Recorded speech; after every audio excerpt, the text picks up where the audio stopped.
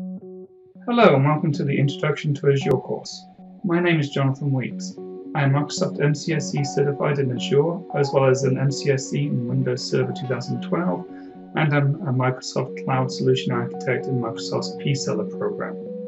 I have over 20 years in the IT field, working with Azure, Windows, SQL, networking, and other technologies, and I'm currently working for the Microsoft Gold Partner uSignature as an Azure and Windows consultant. This course goes into the basics of Azure and everything you need to start utilizing it. At the end of the course, you will have a good understanding of the different types of cloud computing. You'll learn the different types of resources in Azure, understanding the store virtual machines as well as the resources required for them to run, and understanding the storage accounts of web applications.